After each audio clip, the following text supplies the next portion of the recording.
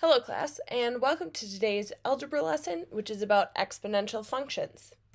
By the end of today's lesson, you will be able to graph, solve, and identify exponential functions.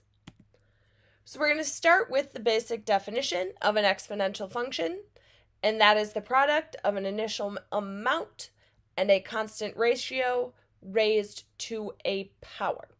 So the most basic version of this equation is y equals a times b to the x power. A cannot be 0. If we're multiplying by 0, that would make everything turn into 0, so the equation would go away. So that doesn't work for us. B has to be greater than 0. We're not going to deal with the negatives for this ratio value. And then b has to be greater than 1. So that ratio that you're changing by has to be something more than 1, because multiplying by 1 is not going to actually change anything. So for example, you might see something like y is equal to 2 times 7 to the x power, or we could see something like y is equal to 2/3 times 19 to the x power, or we could even see something as simple as 5 to the x power, where that a value, that initial value out front being multiplied, is just 1. The asymptote is a line that this kind of function is going to approach but never touch. So as we solve these problems, we are going to get smaller and smaller and smaller decimals, and they are going to approach one particular line, but they are never going to actually touch this line. So for a basic example here, this is what an exponential function is going to look like. A few key things that we've got going on here. First, the bottom of any exponential function, or if you flipped it over, the top of any exponential function is going to have this tail feature, which almost looks like a flat line. But essentially what's happening here is we are getting closer and closer and closer to, in this case, the asymptote of 0. So as we're plugging in these smaller and smaller x values, so for example, 2 to the negative 2, this lowest point here, is 0.25. When I go to the next one, 2 to the negative 3, that's 0.125. And as I would keep going and have these values going in smaller and smaller and smaller, these numbers are approaching something that is getting closer and closer to 0, but never actually touching 0 as a value. So these fractions are approaching the asymptote, but we never actually touch it. So this tail is always going to hover just above, or if it's reflected, just below that asymptote. As you continue, that flat line suddenly takes a big spike. In this case, we are spiking up. If it was reflected, it would be spiking down. That's because as we move to the positives, so this highest point up here is 2 to the 3rd power. That was 8. But as I approach 2 to the 4th power, 16, or 2 to the 5th power, 32, we're growing at a quicker and quicker pace, which is what's causing this line or this curve to go up so quickly. So looking at some key features of these functions. The first is our domain. Remember, domain is your x values. A key thing with exponential functions is that the domain, much like all the linear functions and quadratics we've been looking at, is all real numbers. You can plug in any value into this x spot. The range for this function is what starts to be limited. As we are solving this problem, our range is going to depend on this number at the end being added or subtracted. If I look back at this first example, there was nothing being added or subtracted, and that asymptote was right at 0 because there's nothing that exists there. This particular function is going to have a range that asymptote is going to exist at negative 9. Because there is a negative in the front, our y values are going to be less than that negative 9. So there would be a flat line at negative 9, and because it's a negative, everything else on the graph is going to fall below that point. One of those points that is going to exist is there's always going to be a y-intercept. So the graph is always going to cross the y-axis at some point. In order to figure that out, you would have to plug in 0 into the equation. So in this case, negative 1/2, 8 to the 0 power minus 9. Remember, anything to the 0 power, so anything that has an exponent of 0, that's going to simplify to 1. So I've got negative 1/2 times 1, which is just negative 1/2 minus 9. So my y-intercept in this case is going to be 0, negative 9.5. And then I already briefly mentioned this, but that asymptote, that line that is being approached, is going to be almost the same thing as the range, but instead of saying our y values are getting smaller because of the negative, the asymptote is saying y is equal to negative 9. This is the line that our exponential function is never actually going to touch. Now I want you to try this one on your own. First, identify the domain of this function. Once again, as I mentioned, domain for all exponential functions is all real numbers. You can plug anything into the equation. Now I want you to go ahead and identify the range. The range for this function is y is greater than 7. It's a positive in the front, so we are going up, and our number in the back is 7, so we are getting bigger than 7. Next, I want you to identify the y-intercept. When you plug in 0 into this problem, 2/3 to the 0 power is going to give you 1. 5 times 1 is 5, plus 7 gives you a y-intercept of 12. Last, I want you to go ahead and identify the asymptote. So our asymptote is that line that we're never going to touch, which in this case is y is equal to 7. So now we're going to take those key pieces of information and use it to help us graph. So when I am looking at this, I first want to identify my domain. And my domain, once again, is all real numbers. I can plug in any x values into my problem to help get my graph. Once I get those answers, I want to look at what the range would be. In this case, there's nothing being added or subtracted, and I've got a positive in the front. So all of my values should be above 0. When I calculate that y-intercept, I plug in 0 for x. So 1/6 to the 0 power is 1 times 12 gives me 12. So my y-intercept is going to be located at 0, 12. And then I have that asymptote, so that line that I am never going to touch. And in this case, that is y equals 0. Once again, because there's nothing being added or subtracted in the back. So what I like to do is just draw in that asymptote line. In this case, it's y equals 0, aka the x-axis. And my graph is going to have to be entirely above that part. So I'm going to go ahead and create an XY table. I can plug in any numbers, so I'm just going to choose the most basic ones, -2, -1, 0, 1, and 2. When I plug in -2 into this function, I get an answer of 432. When I plug in -1, I get an answer of 72. When I plug in 0, as we discussed already, that y-intercept is 12. When I plug in 1, I get an answer of 2. And then when I plug in 2, I get an answer of 0.3 repeating, or 1/3. 432 is a little bit high for what we are going to graph. So I'm just going to ignore that top piece as I am graphing the function. So I need to be able to fit 72 on my graph, so I'm going to go ahead and count by tens as I go up. So 10, 20, 30, 40, 50, 60, and then 70, 80, 90, and 100 as I am counting up the side of my graph. So then I want to go ahead and put those points on. So -1 is up at 72, so a little bit above 70.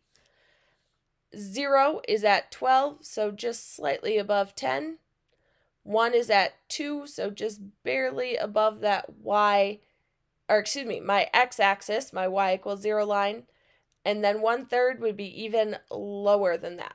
Really hard to get into those decimals once we get onto the graph. But the key is that we know we need that flat line part.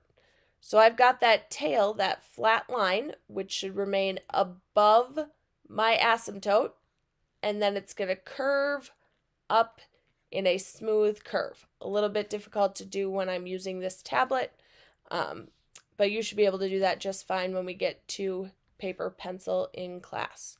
So we've got these 4 points on our graph with that tail hovering above 0 and skyrocketing up as we approach the left side of this particular function.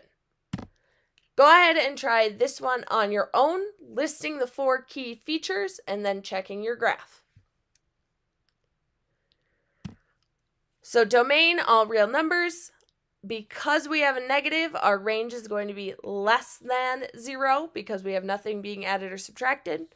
The y-intercept is at -4, and that asymptote is once again that the x-axis at y = 0. When I plug in my values, -2, -1, 0, 1, and 2, here is the chart that I get, which then gives me the graph shown. Another thing I want to be able to do is to be able to write these exponential functions. So in order to do that, remember our general format of our equation was y is equal to a times b to the x power. We want to be able to figure out that common ratio, that b value, and in order to do that, we use division. So in order to find b, you pick out any 2 numbers. I'm going to go ahead and just pick the first 2, 729, and divide that by 2187. When I do that, I get an answer of b is equal to 0.3 repeating, aka 1/3. I could have done the same thing and said b is equal to 81 divided by 243, and I still would have gotten back to that 1/3 value. Your a value, that initial piece, you are going to look at your y-intercept. So 0, 2,187 in this case. That gives you your a value. So our equation for this particular problem is y is equal to 2,187 times 1/3. I put that in parentheses so that I know I'm multiplying. And then the 1/3 is to the x power, which is what makes it exponential. So I've got y is equal to 2,187 times 1/3 to the x power. Go ahead and try this one on your own. So I solve for b by dividing any pair. I picked 15 divided by 5. That gives me a b value of 3. Your a value, once again, comes from your y-intercept. So in this case, a is equal to 5, giving us 5 times 3 to the x power. We also want to be able to solve these problems. The solutions for this, there is a more algebraic way to do that, but that involves a few pieces called logarithms that we have not learned about yet. So our approach for this is going to be a guess and check method. I need 4 to the something power gives me something in the 4 millions. I know that's not going to be 1 or 2, so I'm going to go ahead and start with 4 to the 5th power just to see where that gets me. And when I do that calculation, I'm at 1,024. That's definitely not high enough, so I'm going to go ahead and take a huge jump and jump up to 4 to the 10th power. Again, it's a guess and check method. I decided 1,000 was way smaller than the 4 million that I needed, so I made a big jump up by 5. And when I did that, that gave me 1,048,576. So we did make a big jump, which is good because we doubled the exponent, so we made a really big jump. I now am going to look, and I know I want to be in the 4 millions, and I'm already in the 1 millions.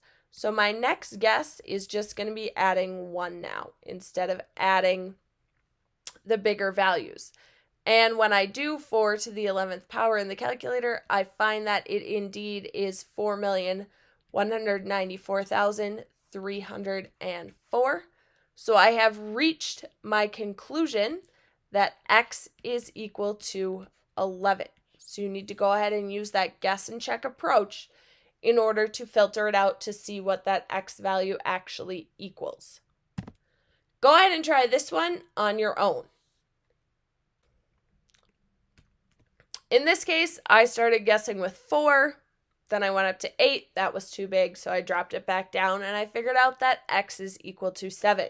If the things you guessed and checked were different numbers, that's totally fine, but I should see some work as to how you got to your final answer.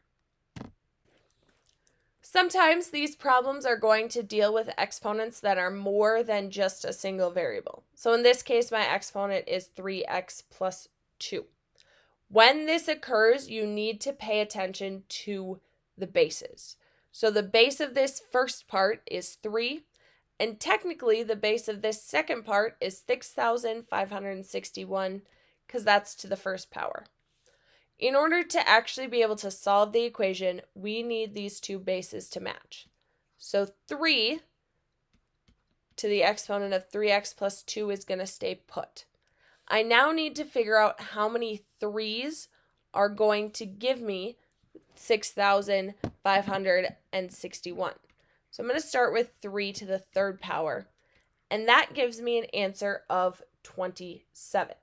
So I know I definitely need to get bigger than that. So I'm going to go ahead and double that and say 3 to the 6th power, which is going to give me 729. Still not big enough. So I'm going to go ahead and do it by another 3.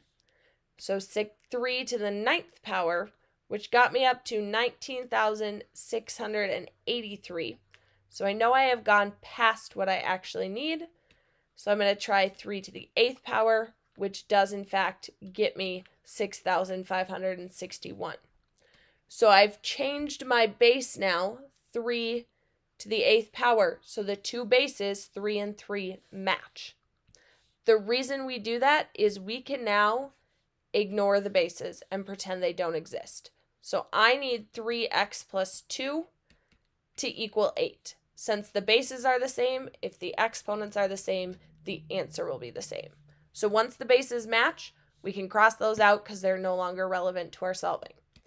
I would finish solving this problem by subtracting 2 on both sides, giving me 3x is equal to 6, and finish by dividing by 3 on both sides, giving me an answer of x is equal to 2.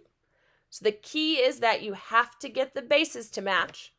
And once the bases match, you can cross it out and just deal with the exponents. Go ahead and try this one on your own. In this case, once again, our base is 3. 3 to the third power is what got me to 27. So then that exponent becomes 3 times the original exponent of x minus 1 is equal to 1. I distribute, add, and divide to get an answer of 4/3. If you said 1 1/3, that is correct. If you said 1.3 repeating, that is also correct. We want to be able to use these functions now. So a certain bacteria population doubles every 20 minutes, beginning with 10 cells in a culture. The population can be represented by the function b is equal to 10 times 2 to the t power, where b is the number of bacteria and t is the time in 20-minute increments. How long will it be after, or how many will there be after 2 hours? So the first key thing is that our time is in 20-minute increments. If I'm talking about 2 hours, I am talking about 120 minutes, which divided by those 20-minute increments means that I am actually doing this doubling 6 times. So now all I have to do is take that information and plug it into my problem. So b times 2 to the 6th power, and plugging that into your calculator, you would find that that gives you 640 bacteria in the 2-hour time span. So if necessary, which in this case it was, figure out the number that we're going to plug it in, and get the answer with a label. Go ahead and try this one on your own. So in this case, I'm plugging in 5 because the years since 2000 would be 5 years according to this problem, and it gives me 206.50 billion liters of soda. The last thing we want to be able to do is identify exponential functions. In order to do that, we need to be able to look at the outputs, so our y values. As long as your inputs are consistent, which in both of these cases they are, we know that we can go ahead and start checking the exponential function. So our goal is to figure out, how did I get from 64 to 32, and then from 32 to 16, and then from 16 to 8, 8 to 4, and 4 to 2. We want that pattern to hold the entire time. So, in order to check that, you can do a couple of things. The first would be to check subtraction. Is 32 minus 64 the same as 16 minus 32? It's not, so subtraction is out. The next thing I would check is 32 divided by 64. Is that constant compared to 16 divided by 32, compared to 8 divided by 16, compared to 4 divided by 8, and 2 divided by 4. In this case, all of those values, so all of our ratios, are going to be 0.5, aka 1/2. So this is an exponential function because it has a constant ratio. It is being multiplied, or in this case divided, to get from answer to answer. When I come over and look at this next chart, once again, I want to try and find if we've got a common difference or a common ratio. So I'm going to start with 125 minus 100 and 150 minus 125. I see that both of those are consistent, and I can continue to check that indeed our common difference is adding 25. So this would be an example of a linear function. So it is not exponential because we are adding or subtracting by the same amount. Go ahead and try this one on your own. Looking at your different pieces, this one is done by subtraction, so that common difference is 4, meaning that it is a linear function. If you have questions about this or anything else from the lesson, please feel free to reach out and let me know.